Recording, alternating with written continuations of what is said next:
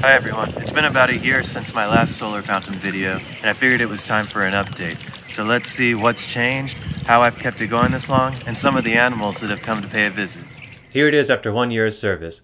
The fountain has held up quite well, and other than the occasional clean out, it has required little maintenance. The biggest change that I'm sure you've spotted by now is that I switched to river rocks instead of using the rock and gravel mixture I had in the original video. The main reason for this change is that it keeps the fountain easier to clean.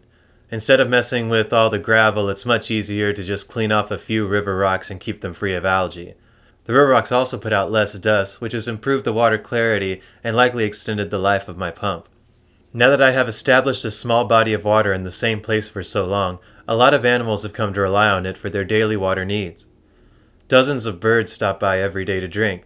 I set up this security camera a week ago in preparation for this video, and I was amazed how many different types of birds are stopping by. I am not a bird expert by any means, but it's cool to see how many different types of birds are enjoying the fountain. Of course, bees are still a regular visitor. It's hard to capture them on film, but there is always at least a couple of them dropping by for a quick drink. Once night falls, an entirely different set of animals arrive. This toad stopped by several nights in a row. Another repeat customer is this fox. She has visited almost every night I have had the camera set up. She always stops by for a quick drink, then disappears again into the night. One night she even brought a friend.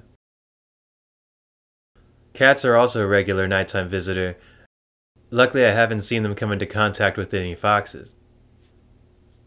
Before I set up the camera, I had no idea how many animals were stopping by. Now that I know that they're using the fountain and relying on it, I've renewed my commitment to keep the fountain going for them.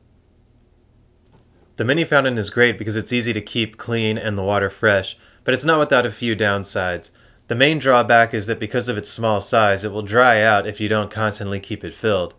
In the winter, I didn't have to worry about it much. I only had to refill it once every few days. In the summer, if your fountain is located in a lot of sun like mine is, it will need daily refills. It only takes a second or two, but it is something you have to remember to do. If you found a slightly deeper container or kept the fountain in a shadier spot, it would definitely help prevent summer dryouts. The summer will also bring with it algae, but it actually hasn't been as fast growing as I originally feared. In the last year, I only had to scrub it out maybe 3 or 4 times. Again, the fountain is so small that it really didn't take long. That's all I have for you today. If you have any questions about my fountain or need help with yours, feel free to drop me a line in the comments section. If you stuck around this long, don't forget to give me a thumbs up, and if you haven't already, please consider subscribing. Till I see you again, thanks for watching.